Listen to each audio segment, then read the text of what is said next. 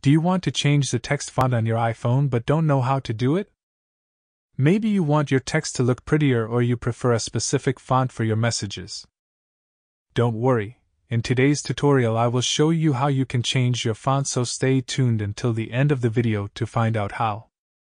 First thing that you are going to do is to open your Settings application and find and tap on the General button in order to go to the General section. After the General page opens, you need to scroll down a little until you find the Fonts button and tap on it. When a new page opens, you will see two sections, which are System Fonts and My Fonts. Let's tap on the System Fonts and go to the System Fonts page, where you can see a lot of different fonts that you can use. The ones that you cannot use you need to download first by tapping on the little blue arrow on the right side of the font that you want. If you go back and tap on the My Fonts option, you will see a text which says that you need to download fonts from the App Store before you can use them. Now let's try them out by opening the Mail application, which is one of the applications which supports the font change.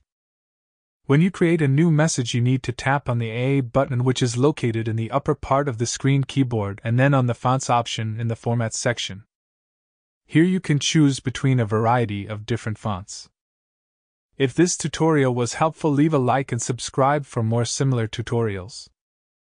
Leave your questions and suggestions in the comment section down below, and I will come back to them as soon as possible.